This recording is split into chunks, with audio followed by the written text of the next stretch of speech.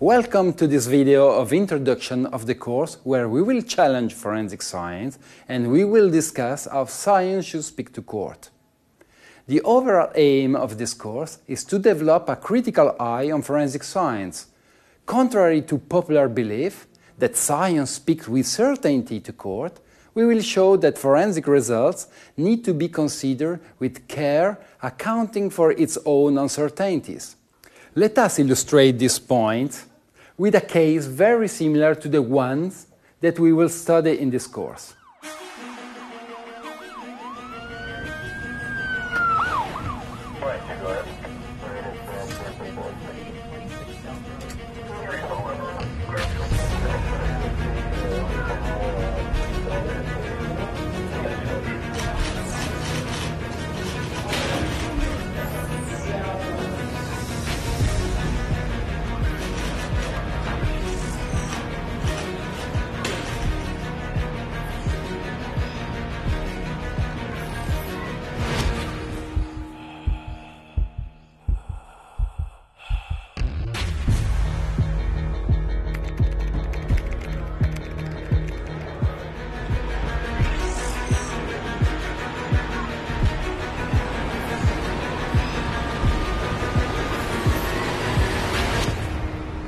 Forensic science results obtained from analysis of DNA, fingerprint, or from any other forensic technique may not be as certain as TV series could let one think.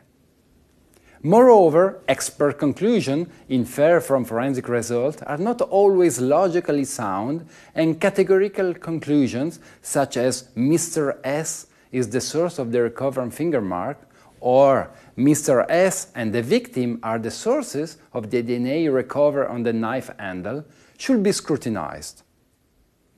One has to be careful because there is no such a thing as certainty, whether it is in forensic science or in the judicial system in general. Let us rewind the case against Mr. S that we have just seen. In this case, the mark was blurred, distorted, and of low quality. When submitted for verification to other experts, it transpired from the case file that there was no consensus on the origin of the mark. It is known that uncertainty exists even when dealing with fingerprints because errors have been made, for example in the Mayfield case or in the Mackey case. The DNA was a mixture. There was a small quantity and the profile of the minor contributor was not of good quality. So the DNA may not even come from Mr. S and the results need to be assessed statistically. Moreover, Mr. S was a friend of the victim and had visited the victim the evening before. Therefore, considering this element, recovering a partial component in minor quantity was expected both given prosecution point of view, that Mr. S stabbed the victim, and the defense point of view, that Mr. S visited the victim the night before and may have legitimately handled the knife the night before.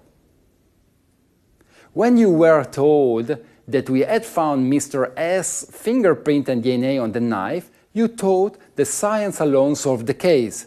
Now you know that things are not as easy as in the CSI TV show.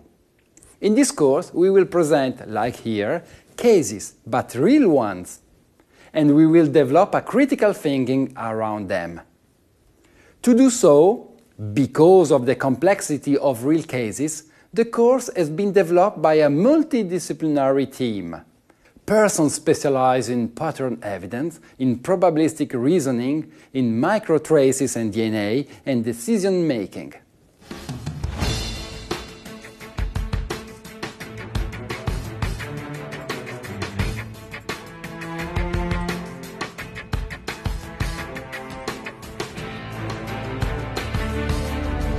My name is Christophe Champeau. I'm a full professor of forensic science at the University of Lausanne. I'm a pure product of the Lausanne program, starting in 1986 from a bachelor to my PhD in 1995, all in forensic science. I rejoined the team in Lausanne in 2003 after a few years in the UK, where I worked for the Forensic Science Service. My area of expertise is identification evidence, either based on marks and impressions or objects or DNA. I'm mainly concerned with the value to be assigned to such evidence. I deal with human identification, but also with identification of objects. I have been and still am involved in casework duties. Some of these cases will be discussed during this course. I'm Franco Taroni, and I'm a full professor of forensic statistics, also at the University of Lausanne. I spend my time studying how probabilistic reasoning can help forensic scientists and the justice system. I focus my own interest in developing models that help assess the values of scientific evidence. I also do casework and must admit that I'm very shocked when I read expert statements such as, given that the relative frequency of a DNA profile is extremely rare, 1/1,000,000 of billions, there is no possibility at all to find another person on Earth sharing this given profile. During this course, you will discover why this is an unsafe and illogical statement, and probably you will be as surprised as me to discover that some experts still present evidence in such a way. Hello, my name is Tasha Hicks, and I am responsible for the online interpretation courses. These are provided to forensic practitioners and lawyers by the organization in charge of continuing education of the University of Lausanne. More generally, I am a forensic scientist. I have done my master and PhD studies in Lausanne. I am specialized in the interpretation of microtraces such as glass, fibers, and DNA traces. Like and sometimes with Franco, I also do casework, for example, glass or DNA. In addition, I enjoy very much collaboration with caseworkers from our institution or those that attend our courses. Hello, my name is Alex Biedermann. I'm an associate professor at University of Lausanne, and I research, I teach and write about probability and decision theory for forensic evaluation of probative value in the legal process. I am particularly interested in evidential reasoning and decision-making at the intersection between forensic science and the law. My work is multidisciplinary and involves forensic science, law, and various topics in probability and decision theory and computational graphical models, for example, Bayesian networks.